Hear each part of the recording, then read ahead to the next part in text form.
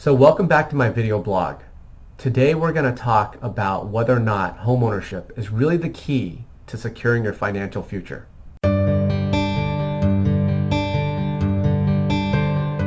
So one of the first things that most home buyers focus on, especially with their first time, is that they really focus in on only two things: the house price and ultimately payments.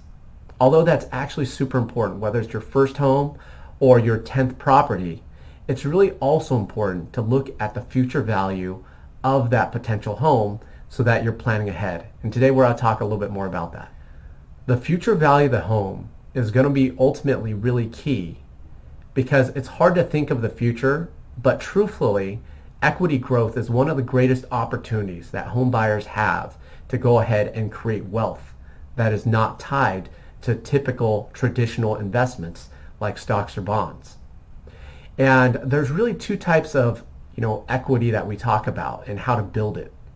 One is that inside of the appreciation is going ahead and benefiting from active appreciation or equity, really by paying down your mortgage. When you get a bonus, then you go ahead and pay it down, and that's you actively paying it down.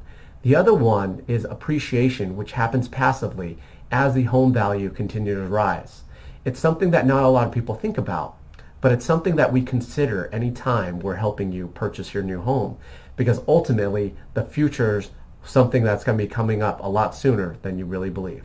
A lot of time people forget, but the truth is that for a lot of people in past generations, when they talk about that home run of basically getting a home and the value appreciating to secure their retirement and allowing them to have the lifestyle that they've always wanted, it always has to do with making a good decision.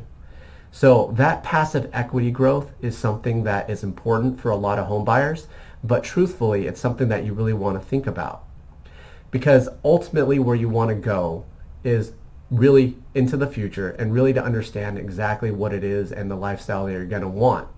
And one of the things about homeownership is traditionally has been one of the most stable opportunities for people. Obviously, real estate values do fluctuate, but over the long term, it's been a great vehicle for stable growth for many, many people, and is one of the most favored asset classes. So one of the things is paying off your home over time, because it's really going to mean the difference, especially during your working life, if you can get your entire mortgage paid off during that period, to really have an experience to understand whether or not you're going to have a very comfortable opportunity when retirement, when you withdraw from Social Security or your 401ks, or if you have an opportunity and end up actually living paycheck to paycheck.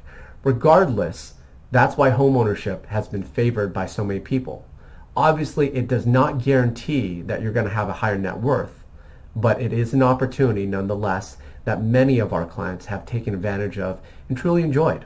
So also, homeownership is a type of forced savings where you go ahead and have to make your mortgage payment every single month, especially if you've grown up in a household where financial success and habits haven't been automatically instilled. So even though it doesn't guarantee anything, it gives you the structure to work within to ultimately help you accomplish that.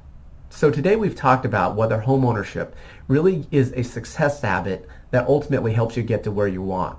So one of the best ways and takeaways is really to remember that a home isn't just four walls that allow you shelter, but really an opportunity for you to continue to grow. And whether you look at a buy, sell, or invest, we're here to help you to make the right moves every step of the way. Please forward this on to your favorite homeowner, and we'll see you next time.